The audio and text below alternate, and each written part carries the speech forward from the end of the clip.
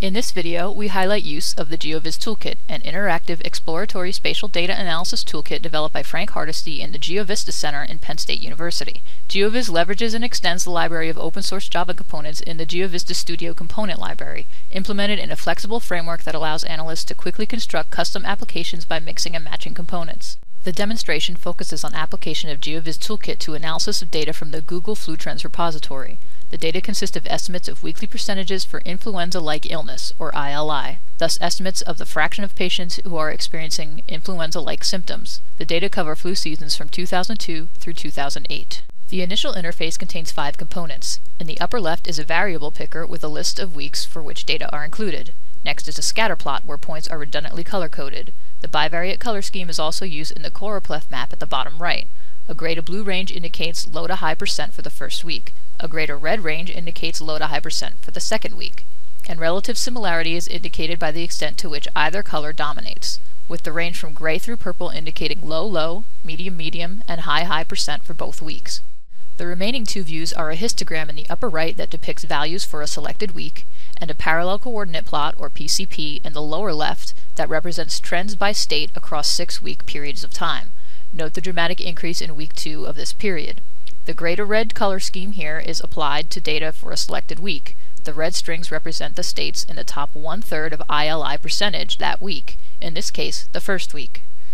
The video starts by showing an analyst exploring the data.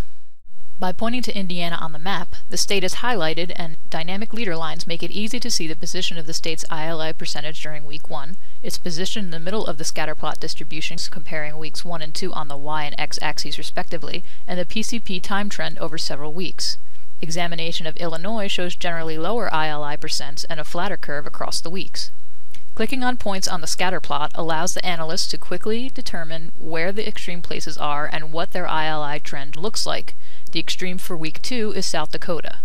Pointing to one of the 2 high values for week 1 highlights Oklahoma. The X-centric labeling feature that shows labels for nearby places in the graph indicates that Nebraska was the other top value for that week.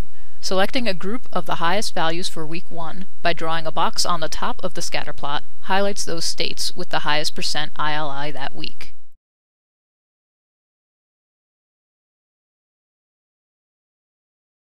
The analyst then switches the comparison to week 1 versus week 3 in the scatterplot and map views, and sets the histogram to depict the distribution for the 3rd week.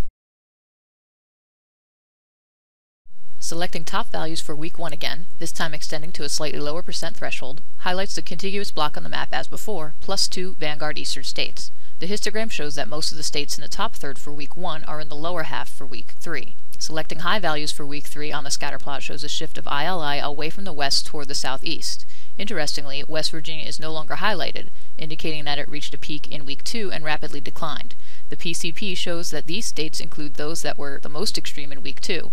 The mostly red strings indicate that these states were already in the top third in week 1. The colors on the bivariate map show the dramatic shift from the blue states with a peak in week 1 but low ILI in week 3 toward the east. It also shows that this ILI outbreak appears to have bypassed Texas, Louisiana, and Florida, along with Oregon and New York, at least through week 3. Based on the Google estimates, this ILI episode appears to exhibit distinct spatial clustering that varies over time.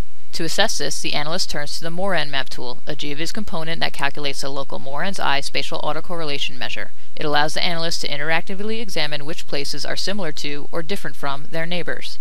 The first map and the histogram below it show the raw data, with county shaded red having an ILI percent in the top 1/3 and county shaded blue having an ILI percent in the bottom third.